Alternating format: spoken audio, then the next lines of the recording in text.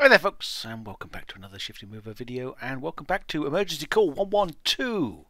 Right, continuing the scene for new players. As you can see, we're here in Steam, and my Emergency Call 112 page.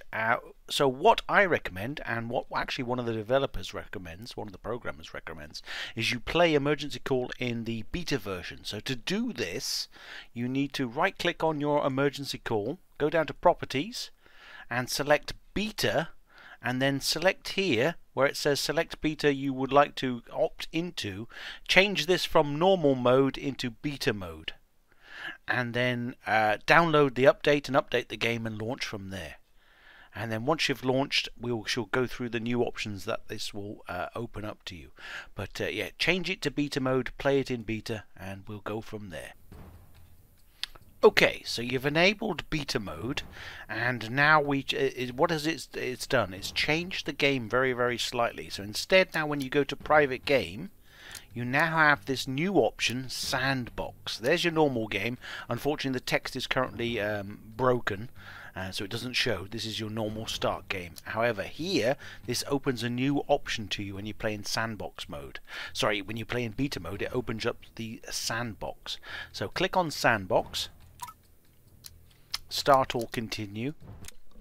If it's your first time, start, and if you've saved it and you're continuing, obviously play continue. So it'll load up the game like it did before, give you a little bit of details about Mulheim Fire Brigade, some stuff they've done, and we're in the game. As you can see, it didn't take too long to load.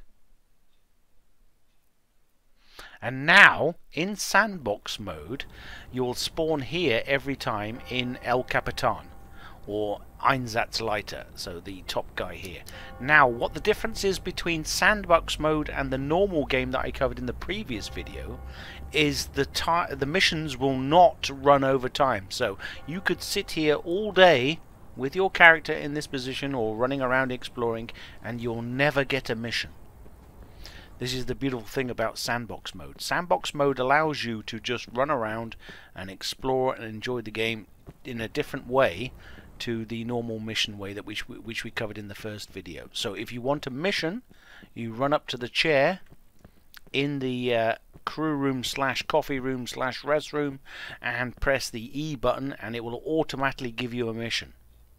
We shall cover that in 2 seconds. So the office is still available, and you can run missions on the computer here. So if you press E, and you can save your missions when you complete them, and you can load previously done missions here as before. The difference with Sandbox mode is that the missions will not automatically appear over time, and you can just stand here for hours and hours and hours and nothing will happen. But if you want a mission, you press E on the chair, and we've got one. Achtung! Hilfeleistung VU1. Einsatz für LF24, RTW1, ELW1. So again, as usual, there goes the mission. It tells you which vehicles are going out on the mission, and so you select the tab key. As you can see, the exclamation mark with the warning trainer tells you there's 3 vehicles involved.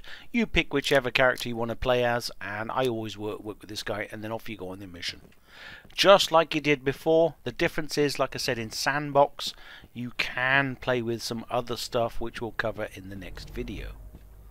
So as you can see, we follow the yellow arrows, get our gear, jump in the wagon and go out on the mission.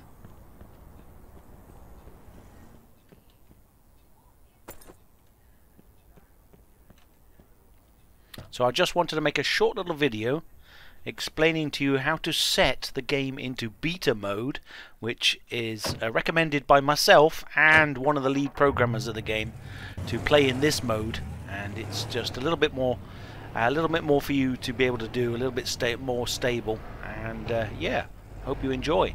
So as you can see, we're off on the mission, and like I said, I shall do more videos in the series covering the missions. Take care, bye for now, thanks for joining me. Ihre Einstellung wieder kommen.